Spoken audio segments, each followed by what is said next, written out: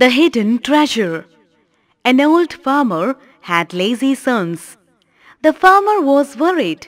He called his son when he was very ill. He told them that there was a big treasure hidden in some part of the field.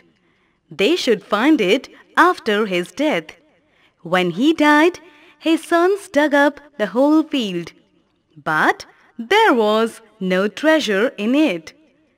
So they got angry with their dead father. Soon it began to rain. They therefore sowed the field. They got the best crop that year. Since then, they always worked hard, got good crops, and became very rich. Moral: hard work is the only key to success.